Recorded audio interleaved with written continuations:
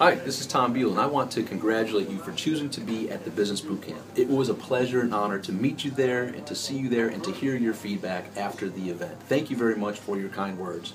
Now I want to challenge you. Are you taking the step that Nisande pointed out as the differentiator between the people who get mediocre success or tremendous success? Do you remember what that one step was? Implementation. Implementation. It's been a couple days since the actual event. What have you implemented since then?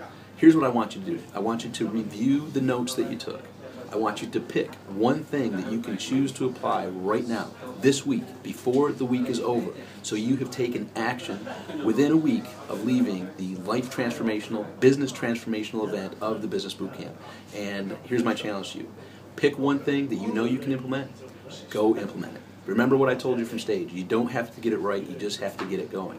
Don't worry about perfection, don't worry about mastering it, just worry about taking action or not.